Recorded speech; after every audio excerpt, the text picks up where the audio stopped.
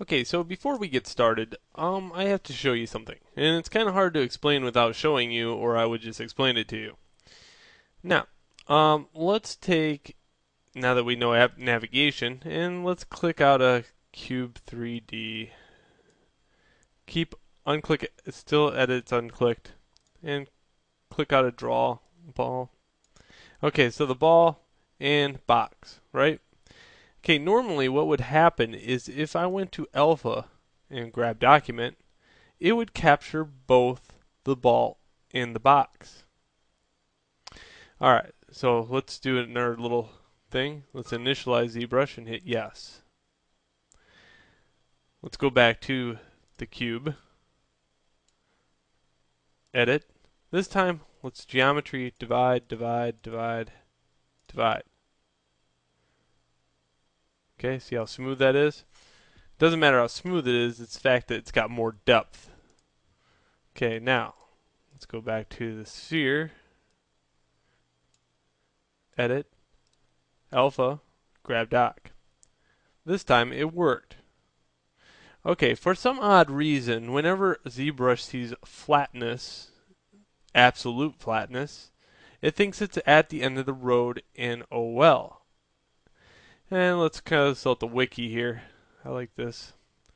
Clipping planes. Once we allow painting with depth, we have the question, how deep is the canvas? I.e., how near the nearest point, and how far is the farthest point? Just as the width and height, you must be finite. So infinite. So there, basically what it's saying is you should have no problem with this, but yet, ergo, here it is.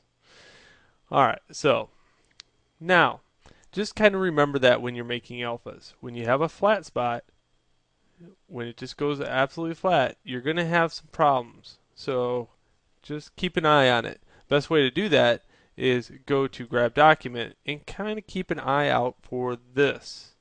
If you see everything appearing, it's working out for you. If something's missing, you're kind of screwed. So go back and rethink what you're making. Alright, so now that we got that out of the way, let's do a little thing. Let's make something out of, oh, primitives. And then turn it into a brush, shall we? Okay, 3D cylinder. Click and drag it out. Okay, now let's pretend I'm making a screw, okay, or a screw head. Now, this is a flat spot, okay? There's a perfect example of how I got to rethink that. So if I divide it, then take smooth, divide it, divide it, divide it. Okay, there we go. Now, let's go unclick. Let's go to 3D sphere. Put one of those on top. And go to move. See, I can see that this is off kilter, so I'm going to go back to edit, hold shift, then go back to move and kind of pull it back. Maybe move it a little bit.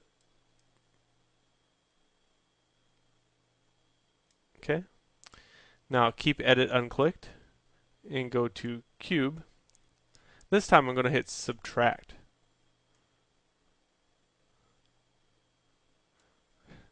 Yeah, have you ever ran into these screws by chance? Yeah, these are the ones that you're running all over your house trying to figure out what device can I use other than the average screwdriver to unscrew the stupid thing, because nobody has this screw head unless you're a construction guy, and then you're laughing at me. But other than that, yeah, I hate that screw.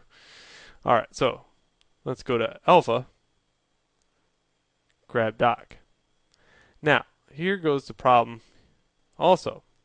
I have a lot of space around this, okay?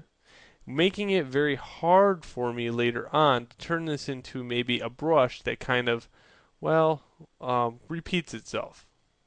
So here's another way to do this, and there's like 3 different ways to do it. This is the first way. I can go grab doc, I could take it into Photoshop and crop it out. I can also, being that it's a long process, I want to do a shorter way. I can go to material grabber here, switch, turn off something in here called auto crop, click in the center of it, drag it out, and there I have the area around it. Now, one thing that's going to happen is this is a very low res document, very low res. And I just grabbed, if I zoom out, I just grabbed a little tiny section of a very low res document. Make it even lower res. So in the next video, I show you another way of doing this. And we'll compare the two. This will be my first alpha. And the next one in the next video, and compare the two side by side and show you exactly what procedure I might follow and why.